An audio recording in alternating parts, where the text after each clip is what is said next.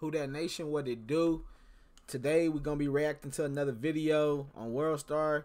This video is called LAPD fatally shot innocent 14-year-old girl while attempting to shoot unarmed suspect in Burlington coat factory, I'm assuming, North Hollywood, exclamation mark.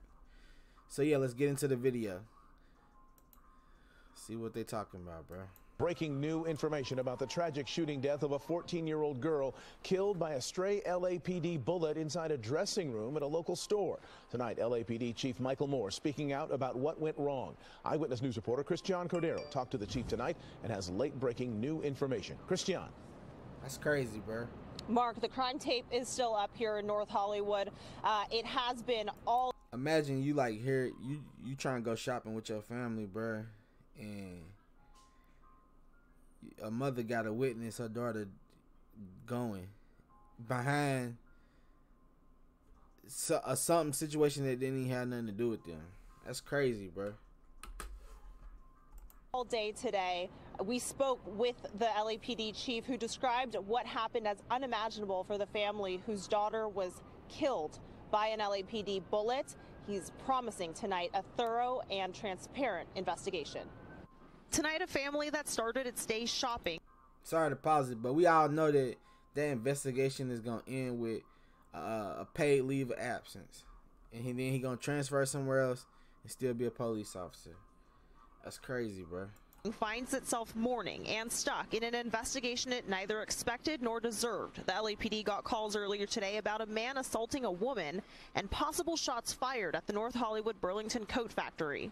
And as they're moving through the store and up the escalator, they come upon a victim who is down, a female who has been assaulted and has injuries and is bleeding. Chief Michael Moore told us one officer fired 3 shots. One of those shots hit and killed the suspect. One of the rounds apparently struck a wall behind the suspect, and behind that wall was a fitting room. And inside there, tragically, was this 14-year-old girl and her mother. The 14-year-old girl died in that dressing room. We're not yet sure who she was. The woman who the man had assaulted, we're told, was taken to the hospital with injuries to her head, face, and arms. Investigators have recovered. And what's she involved in where she's getting her ass beat at Burlington coat factory? You know what I'm saying? Like, people have got to realize, bro, like, we living in a world where, like, you got to be on your P's and Q's. And even in that situation, how could you know?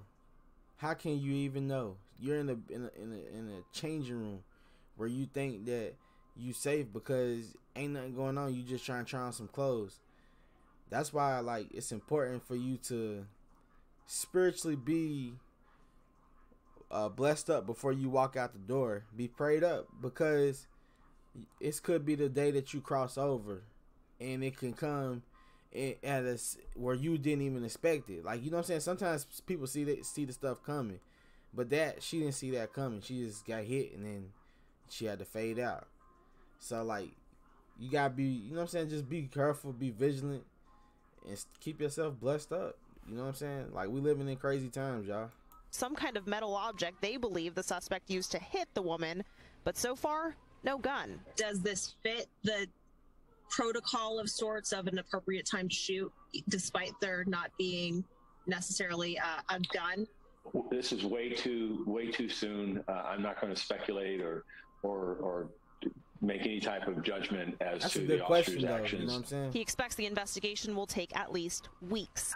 This is also being overseen by the Office of Inspector General. This is the independent office that works directly for the Board of Police Commissioners, my boss, to ensure that the investigation is fair, it's thorough, it's transparent. Surveillance and body cameras plus interviews with officers and witnesses will help officials figure out exactly what happened and how. The family of the girl who died, her mother, who was next to her in her final moments, is left with why.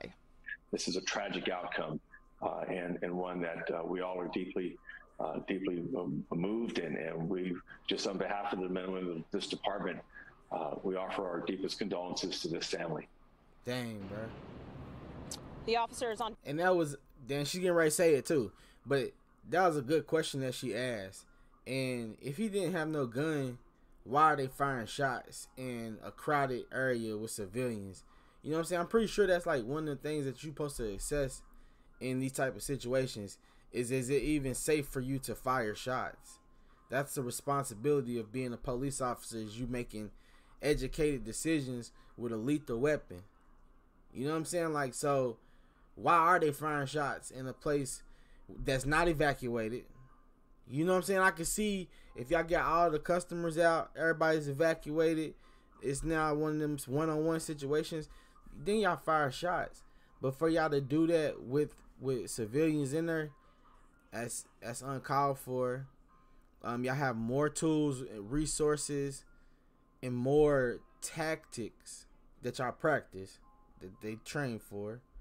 They have more tactics to de-escalate that situation than to fire shots, because bullets don't have no name on it. And as you see, when they fire shots, you know, and that this goes into the whole situation where they shooting a unarmed black men. These guys are pulling out guns and shooting when they don't even have to shoot. I'm gonna leave it at that, bro. Now let her go ahead and say that he's been put on paid leave. Paid administrative leave, which we understand is standard given what happened. Hello, I'm Mark Brown. Get more great ABC. All right, y'all let me know what y'all think about that situation. Please be safe out here in today's society. We got a lot of crazy people going on. Like, we got a lot of crazy stuff going on. We got a lot of crazy people running around. So it's very important for people to protect themselves and to make sure that you're putting yourself in a position to be safe when you're walking out the door. And also be prayed up and you know, whatever you got to do. Because some people don't pray. Some people don't believe in God. I don't know what you need to do to make sure that you're spiritually prepared to cross over.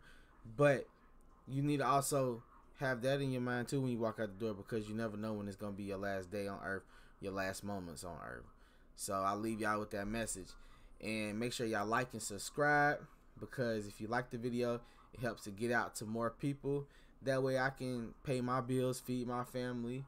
And also, one thing I would like for y'all to do, if y'all can, go over to my music YouTube channel, twan.com. It's right here, TWAN.com. Help me run my numbers up on there. Also, I got music on Spotify. Add me to your playlist. Listen to me when you're working out, because I make good motivational music, y'all. And also, if you don't have Spotify and you have Apple Music, I'm also over there as well. I'm also on TikTok. I'm also everywhere where you can stream music and pull up. Anywhere you can type my name and you can find me. If y'all could do that, I really would appreciate that. Merry Christmas to everybody out there. If y'all want to see me react to anything else, just let me know. Till next time I'm out. Peace.